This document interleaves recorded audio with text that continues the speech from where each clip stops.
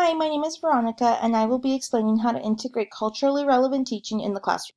Effective teachers integrate culturally relevant teaching because they know the approach makes their teaching more effective. Before you begin planning your culturally relevant lessons, consider the following.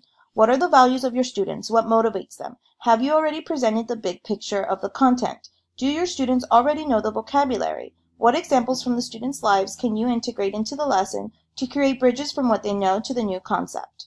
Some cultural elements you can include in your lessons are student personal experiences, role models, ways of expressing community values, songs, photos, stories, language and linguistic expressions, multiple perspectives, formal subject area content, and community issues. In my classroom, I feel it is extremely important to get to know my students, where they come from, their hobbies, favorite subject, etc. Since my classroom is a primary class, this can be done during the morning meeting or in an interview.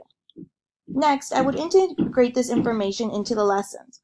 For example, being so close to the border, many of my students are Mexican. Some of them cross the border every day to come to school. In Mexico, soccer is a very popular sport, and many of my students enjoy it and know a lot about it. I found when I integrate soccer into the curriculum, students are more engaged. And I can easily integrate soccer into math in a number of ways. First, word problems. France and Mexico are playing in the World Cup finals. France scored 14 goals. Mexico has 9 goals. How many more goals does Mexico need to score in order to win the World Cup? Another way to integrate soccer in math is through geometry. How many hexagons does the soccer ball have? How many pentagons does the soccer ball have? How many more pentagons than hexagons are there on the soccer ball?